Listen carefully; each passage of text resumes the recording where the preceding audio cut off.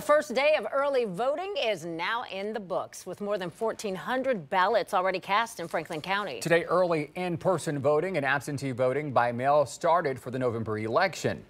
The polls will be open from 8 until 5, Mondays through Fridays until October 27th.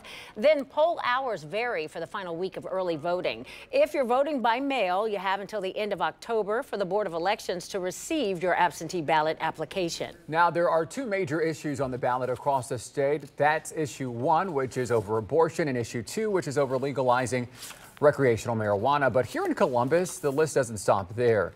The city's mayor, Andrew Ginther, is running for a third term. He's up against Joe Motil. And Columbus City Schools is asking voters to support a nearly $100 million levy. That means Columbus taxpayers would pay about $270 per $100,000 of taxable property value each year. As we get closer to November 7th, we make it easy for you to find everything you need to know about the election right on your phone. Just text the word VOTE to 614-460-3345. We'll send a link to you about that story that includes all the important dates and deadlines, plus a breakdown of all the major issues on the ballot.